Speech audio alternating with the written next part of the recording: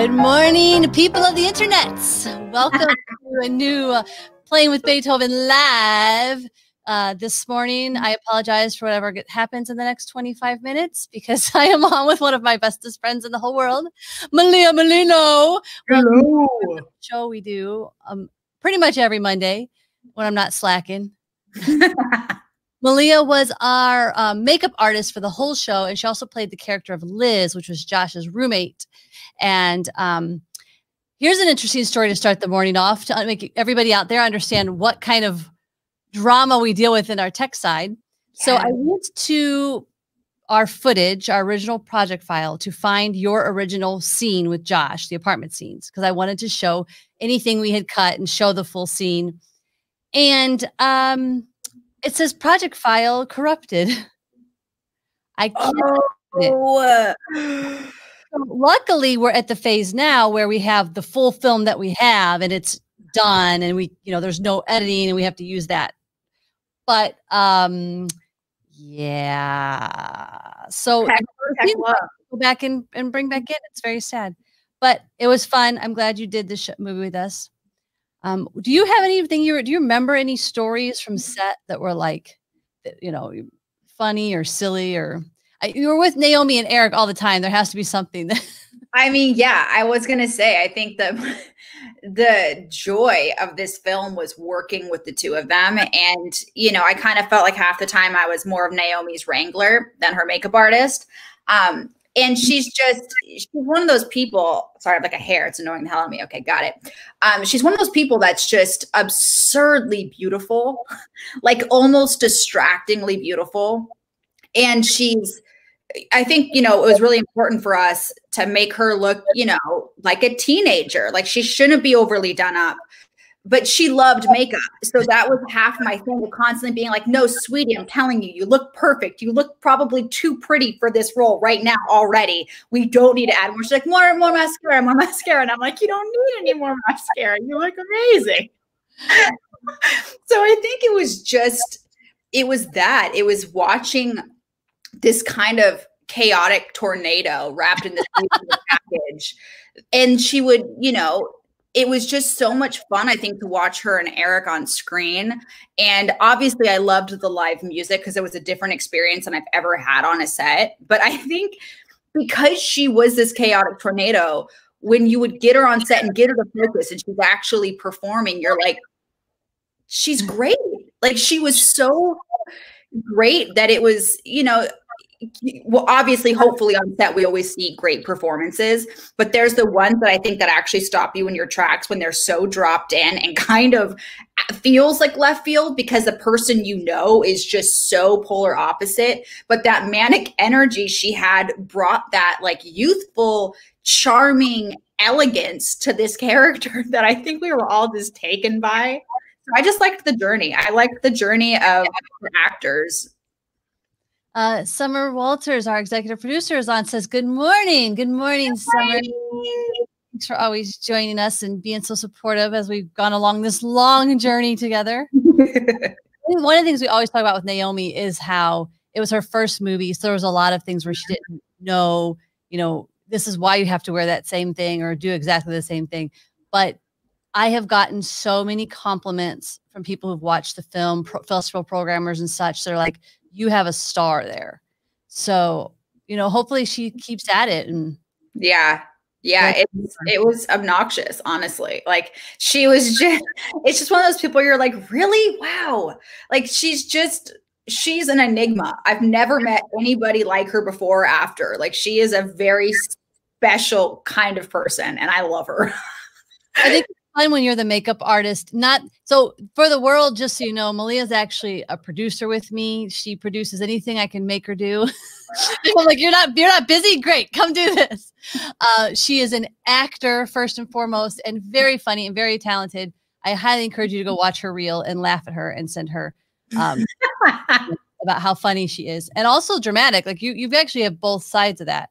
All that said, this was probably one of your longest makeup jobs as far as like being on set, because often you tend to take the quick jobs just in between your acting gigs and such. Yeah. 30 days. So you really kind of get the behind the scenes glimpse, even things I don't know that are happening. You saw everything going on from beginning to end. You knew any fire, you knew all the fun stuff. Like, I guess that's the fun part about the job you did for our set, I would think. Yeah, no. And I think it's always interesting jumping onto a feature versus a quick job because, you know, you do a quick job and you can kind of play more. But when you're doing a feature or a show, you have to develop looks. Like you are literally developing a character.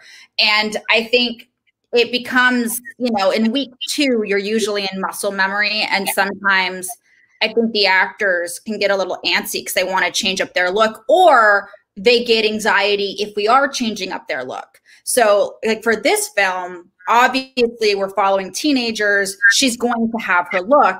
And because she's a person that loves, it's one day, the whole film is pretty much one day. So they're definitely getting bored, I'm sure, with what they're putting on. So the couple times we got to play with her makeup, she was so excited. And that is kind of the fun thing. But what I do enjoy about films like this is you really do get to know the actors. But I always say, like, you know, your job is more of that of a therapist than of a makeup artist, like, because I do hear everything. And, you know, you have to deal with the, you know, everybody on set sees the performance, sees the takes, but then I deal with the aftermath of like, do you think that was good? Did I get enough takes? I should have asked for another take. And then it's like, and you're calming them down and knowing, okay, I have 5 minutes to make this change. And I got to get you back on set. There's like 50 people waiting for you to get back on set.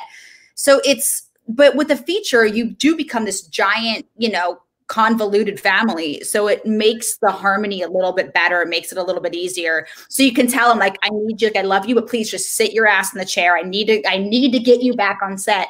And there's that comfortability you get with the family, which is why I do like features. But like, especially one like this, where we are doing the course of a day and I'm not doing like, you know, 15 makeup changes in 12 hours. That's nice. You get bored if you're like, it's just like, it's the same look all day, every day. It's definitely yes and no. I think it depends on the angle of which you're coming from. Like for me, probably because makeup isn't my number one thing. Like, yeah, creatively, it's not fulfilling when you're doing the same look because it is muscle memory. You're dipping into your palettes, you're applying the makeup, and you're not even thinking about it. They're just done. But if you are a person like me that just genuinely loves being on set and loves watching the process, I almost like that because I'm not having to focus too much in one arena. Like I have my job, I have my position and I'm doing it, but I also, it frees up time for me to enjoy the environment more than being really stressed out and constantly having to figure out a new look to do. And then making sure, of course, talent's happy, director's happy, and so on and so forth. The first feature film Malia and I worked on together, where she was makeup artist, was insane. We were required to shoot a film in 7 days, a feature film. Yeah. And we had to do cancer looks on a young lady. Yeah. And it was literally like, now you have to go to level 4. Oh, crap, now you got to go to level 2, because it just was the nature of the beast of how we had to film in 7 days. That had the most ridiculous, stressful shoots that you've been on. Oh, yeah. And, you know, you and I both know the drama that surrounded that particular set. And, you know, I remember very specifically the most stressed out I think I've ever been on a set was because my setup in the house was in the basement. And we had to go from, you know, like, because we broke down the cancer into stages so we could know in the script what level of sickness she was looking. And so we had gone from a level 1 to a level 4. And I think we had 10 minutes to do it. And like, you know, this is like really towards the end of her life. It's a dramatic change. I'm in this basement. One of the actors is literally holding her phone up for light for me. And I have and I'm like painting her body and all of this drama is ensuing. And it's like, I think it was maybe our second to last day of filming. Like the gun couldn't have been closer to my head. And I was just being like, this is insane. Like, why are we doing this? What is happening? But then it's done. And, you know, I think that the struggle there always is I'm confident in my ability to work fast. I've had to work fast by the nature of a lot of our shoots. I've gotten very good at being fast, but the actor feels when they're being rushed. And since it's my job to make sure they feel their best, Or, I mean, you know, if you're going to stage 4 cancer, not your best, but they definitely like they're dropped into the character. I have to, you know, kind of muzzle my anxiety and my stress to make sure they're still getting to go through their process and feel like they're still getting their moment, so they don't feel like, oh crap, she just rushed this job and it's probably half-assed and now I have to go on screen and feel comfortable. So it's just it's a really intense balancing act when you are any of the jobs, whether with hair, makeup, or wardrobe, where we are dealing one-on-one with the talent, helping them build their character, but also making sure that they feel good on screen. And you're dealing a lot of the time, obviously, with a lot of fragile egos. It's exhausting. It's a job.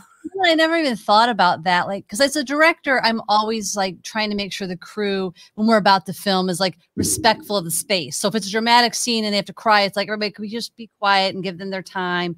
I never really thought about how much pressure is put on the makeup artist to always be in a position of, because you're literally in their close space. You're transferring to them anything you feel. You're touching their faces. So like if you are have anxiety or if you're in a bad mood or anything, it can really affect the set. So you have to be in an overly like, I'm not overly bubbly for this scene, but I'm here and I'm confident. Like there's a lot of emotions you must go through in a day. It is, and it's hard. No wonder you don't want to do that job anymore. I mean, it's a lot. Like it's a lot. And then also it's just, especially I think being an actor, I understand the process. So I always feel bad. Like there's been times when, you know, we just have wrapped an emotional scene. And of course we're going into like a bubbly scene or a more upbeat scene, but they're still coming out of that scene. But I have to change their makeup. I have to get them cleaned up, but they're still actively crying. But I have 10 minutes to make this change. So I have to walk this weird fine line of like, I know I'm so sorry. I want to give you time. I'm here. Like, what can I do? You're getting the cold spoons. You're doing whatever the hell you need to do. But also like, please stop crying because I have to make this change. It's just, yeah. I mean, you have to, I think especially when it comes to makeup, yes, it's good to love the craft and the art, but you have to love people, because if you don't love people and if you don't understand emotion and how to read people, like you need to be able to walk into a trailer, a room, a basement, wherever you're set up and know like this actor needs me to be quiet. I just need to do my job, or this is a person that I can tell it's nervous and I need to help bring them out of that shell so they're ready when they get to set. Like we really are that fluffer. And if they have a bad experience with us first, they're going to have like, they're not going to be in a good mood when they get to set, which means all eyes are on me and I've let down the team.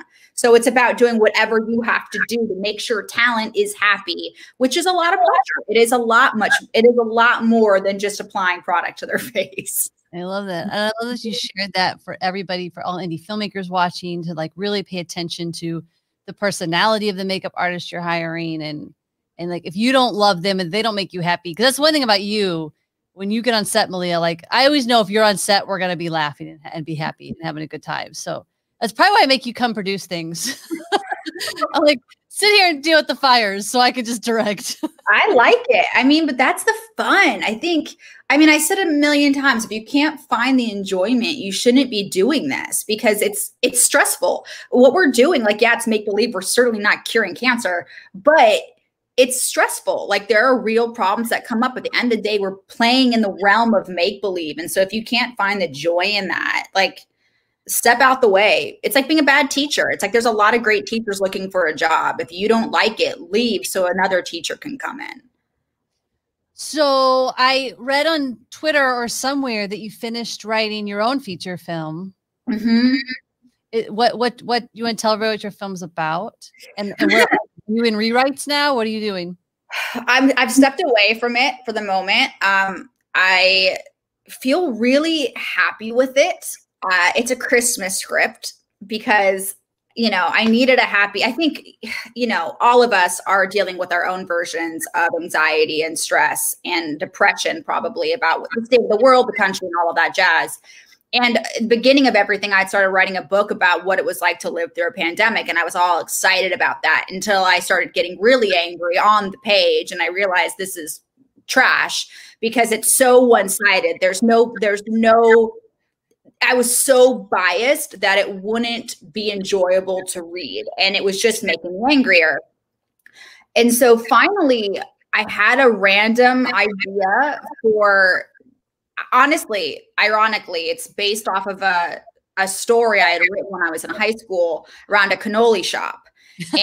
And so random. And I just started writing, and it was one of those interesting, it was more of an experiment, I think, to myself, because it's easy to get carried away. And I certainly get carried away with my writing, but I was specifically writing with the context of like, what would this story that I wrote look like in that, like a Hallmark, like box. Yeah. So with those parameters, it was actually really freeing in a way that I didn't expect, because I couldn't go outside of certain lines. And so it was just this really fun experience. And because of that, because I had guidelines, it just came out. And it was one of those things where I was like, I'm just going to do this. And now I really like it. So now it's just that thing of thinking, you know, what the hell do I do with this? But it's a Christmas movie. We make that stuff. Why am I asking for this? It should have been put in my inbox. I know. I'll send it. It's an early Christmas present. A Hallmark movie, but we got to find a way to put some kind of Santa Claus in there, right? That's gotta see. Okay. Magic. There's another script that I started writing that is more magical. This is romantic. It was a total romance. We could get those made. Everybody wants to do those. Everybody loves those, and we love to watch them. Yeah, and I think it's awesome. I think sometimes as filmmakers, especially, you know, when we take our job seriously, people might look at somebody who's like, oh, you want to make, you know, cheesy romantic movies? Yes, I do. Because it makes me happy to make them and to watch them. And there's an audience for them. Like, I'll let you do all of the dramatic, dark, you know, a lot of women like to make very dark movies. And I'm like, hey, love it. Do your thing. Because there's audience for that. But I spent the last 2 days watching Emily in Paris. Have you watched it yet? No, because I'll tell you, number one, I have to watch it while I'm on my spin bike, because I know I'm going to get emotional, because I already miss Paris so much. I'm anticipating an emotional breakdown. So if I'm not like exercising, I'll just be sitting on my couch drinking and crying. So that's the setup I'm trying to build for myself. But I know I'm going to love it. Like, it's going to be my favorite thing that's happened in years. Horrible and lovely. And I even thought, why am I not living in Paris? It's great. And I always love anything Darren Star does. So it's just along the lines. But my point is, there's an audience for that. And we need, you know, it's fine that we make that. And Playing with Beethoven is kind of that middle ground of like, it is more of a drama. It's a romantic drama. There's a little comedy in it. But I think there's an audience for that, you know, like. Yeah. I mean, I would think for me, Playing with Beethoven was like a perfect kind of teen romance film. Like, honestly, like, it has a natural drama in it, but it has natural comedy. It's just human. But I think that's what makes it charming. I'm always one that I love the kind of over the top romance, but I also love the ones that feel a little bit more dropped in. And I don't think it makes it any less romantic, you know, just because it's maybe a little bit more real. If anything, I think we had a very weird, the script was never written for them to be like super like fall in love romance, you know, which now looking back, I kind of wish I would have built a lot more of that, like romance and that breath with each other in there. But it's interesting that the actors we picked, they would have never really worked in a super romance. They work better as friends that could possibly be falling in love because they're, you know, like it kind of works for them. There's that kid that work. Yeah. So there was a chemistry that Naomi and Eric had that was just really interesting. The whole thing, it was one of my favorite experiences to watch the actors. It really was, because you didn't know. I think I didn't ever know what to expect from their performances. And that's what I really enjoyed about it, that I was continuously surprised, because, you know, some people, you know what you're going to get, but I was actually getting to watch the movie while we were filming it, which I don't think you can get all the time. Yeah, for sure. So what is your dream role? Oh my God. I mean, I feel like, as with everything, it's a huge juxtaposition for me. It's like I would love to carve out a piece in the Apatow world because I just think my humor fits there so well. But period dramas are my life. So it's like it's either or, you know. It's I've accepted long ago that my eyes aren't big enough to be in the Tim Burton universe as much as I want, and I don't think you can get those plastic surgery bigger. So, you know, just like a solid period drama, you know, put me in the Victorian age, you know, straddle me in some corsets, and God, I feel like at some point it just gets so uncomfortably exhausting. Yeah, probably. At least in the Avatar world, that is really a great world for you. Like you really, like that is your humor. That's where you fit. That's where because it's like smart humor. Yeah, and it kills me. And I love the people, and I think it's quirky enough, but it's funny enough. And it's my humor. It's like, I want to be in the things that I would want to watch. And I want to watch that. I love it. I love it. Well, thank you so much for joining us this morning on our little PWB Live. We're loving the audience. You guys are tuning in and you're watching and you're sticking with us through this long journey we've been on. The latest update is we are about to get our final Sweet and Sound this week. We are about to get our new artwork this week. We are so close to being ready to go up, and you'll be able to get us on Amazon. We're hoping for November at this point, but you know, there's a lot of pieces you got to do, but we are very, very close. Thank you guys for watching. Thank you, Malia, for joining us. And see you next Monday.